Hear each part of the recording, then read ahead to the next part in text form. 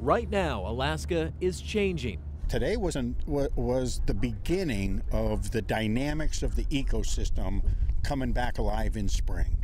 A resurrection, appropriate as we headed into the bay of the same name. As we come upon the wildlife, we'll ask that you folks outside please limit your movements, be as quiet as possible.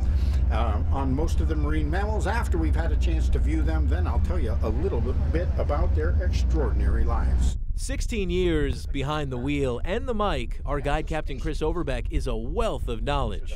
I think he's cute. Sorry, Chris, she's talking about that sea otter. This relatively familiar face catches our attention first. It's a true testament to this animal's hardiness, their resiliency, and, well, sheer promiscuity that in just 200 years they have gone from the verge of extinction to virtually repopulating their entire historic range, although not yet in their historic numbers.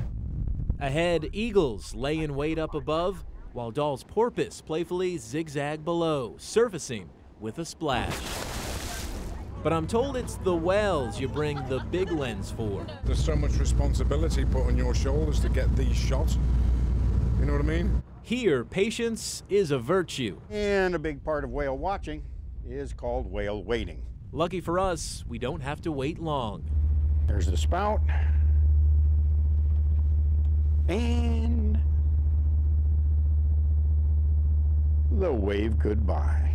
Check North Pacific humpback off the list, and mountain goat, glaucous winged gulls, black-legged kittiwakes, and, oh my, just up ahead, left-hand side, stellar sea lions lounging lazily on the rocks. In the evenings, however, they are fierce predators of the sea, hunting salmon, pollock, and cod. Then a surprise, something Captain Chris says you don't often see in the bay.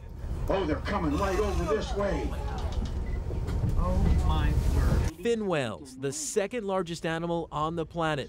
Turns out today was a good day. Young Anna Marshall summed our cruise up simply, it was awesome. You were incredibly lucky. We saw like more than 10 different kinds of species of animals and birds, and the weather was great. It didn't pour rain on us. James, you got so lucky. The thing is, you could too. I think what happens with a lot of Alaska residents is they just tend to forget about it to go, and they need just a little inspiration from people like us to get them out there. We hope this helps. Thanks for coming with us. Hope you enjoyed the trip.